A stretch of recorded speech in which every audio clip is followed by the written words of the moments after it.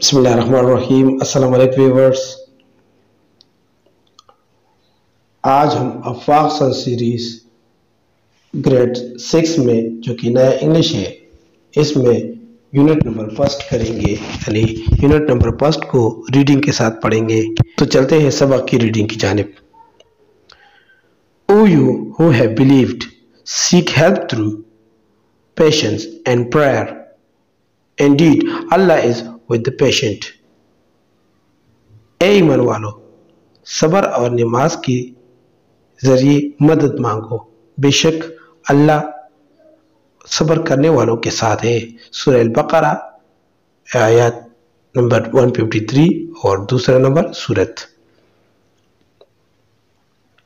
Tolerance is the willingness to accept feelings, habits or beliefs of others. यानी बर्दाश्त एक ऐसी आदत है, यानी ऐसी खूबी है जो कि बर्दाश्त करता है दूसरों के एहसासात को, आदात को और अकायद को। These may be different from that of our own. ये हमारे अपने से मुख्तलिफ हो सकते हैं, यानी हमारे मकसद से मुख्तलिफ हो सकते हैं। The life of Hazrat Muhammad sallallahu alaihi wasallam is a shining example of tolerance.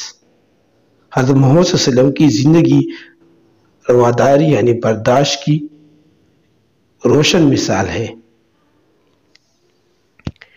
It is his tolerance that made him forgive even his worst enemies. ये उसकी बर्दाश्त है जिसने उसे अपने बदतरीन दुश्मनों को भी माफ कर दिया। The Holy Quran refers to him as Rahmatul lil Alameen, mercy unto the whole mankind and universe.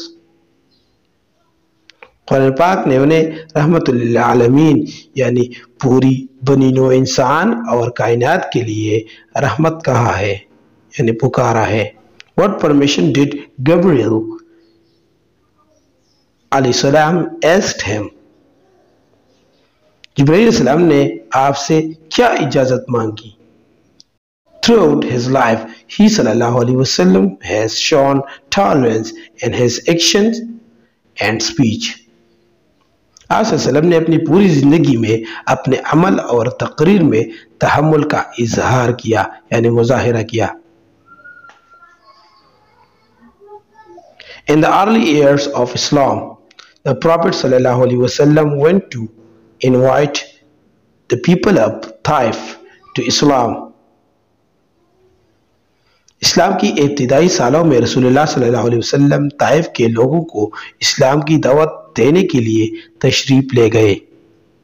But instead they pelted him with stones. इसके बजाय उन्होंने उसे पत्थरों से मारा।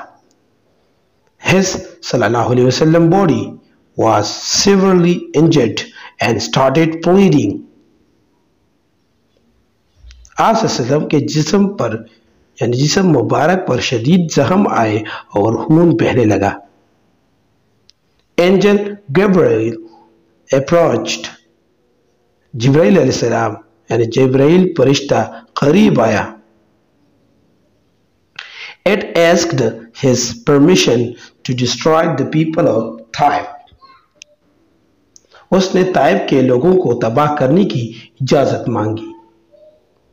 But Hazrat Muhammad sallallahu alaihi wasallam had infinite patience, tolerance, and forgiveness. So he sallallahu alaihi wasallam chose to pray Allah for their guardians instead. लेकिन हज़रत मोहम्मद सल्लल्लाहु अलैहि वसल्लम में लामहदूद सब्र, तहम्मुल और अबू दरगुजर था, इसलिए आप सल्लल्लाहु अलैहि वसल्लम ने उनकी हिदायत के लिए अल्लाह से दुआ करने का इंतखाब किया। The non-believers of Mecca used to throw garbage on the doorstep of Hazrat Muhammad sallallahu alaihi wasallam. इसके बजाय कुफार मक्का हज़रत मोहम्मद सल्लल्लाहु अलैहि वसल्लम के दरवाजे पर कूड़ा क्रिकेट यानी कूड़ा फेंकते थे.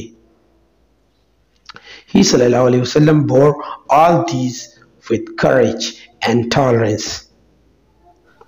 आप सल्लम ने उन सब को हिम्मत और तहम्मुल से बर्दाश्त किया यानी सब्र के साथ बर्दाश्त किया. उम्मे Jameel was the wife of Abu लहब. उम्मे जमील जो कि अबू लहब की बीवी थी. She would put thorny branches overnight in the path where the Prophet Muhammad sallallahu alaihi wasallam would walk. वो रातों रात उस रास्ते पर कांटेदार टहनियां यानी शाहिर डालती थी जहां पैगंबर सल्लल्लाहु अलैहि वसल्लम यानी पैगंबर इस्लाम सल्लल्लाहु अलैहि वसल्लम चलते थे. But Hazrat Muhammad सल्लल्लाहु अलैहि वसल्लम would remain calm and tolerant. लेकिन हज़रत मोहम्मद सल्लल्लाहु अलैहि वसल्लम पुरसकून और बुर्दबार रहे.